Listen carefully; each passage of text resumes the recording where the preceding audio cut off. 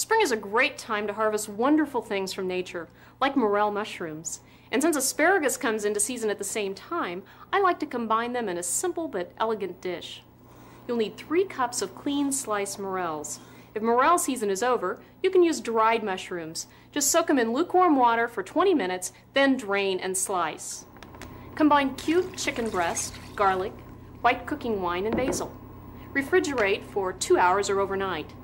Steam asparagus until just tender, then refresh under cold running water. Sauté morels in butter until tender, add wine, garlic, and herbs, then set aside. Stir-fry chicken and add morels, asparagus, and chicken broth. Thicken with cornstarch if needed. Cook a pound of linguine noodles and drain.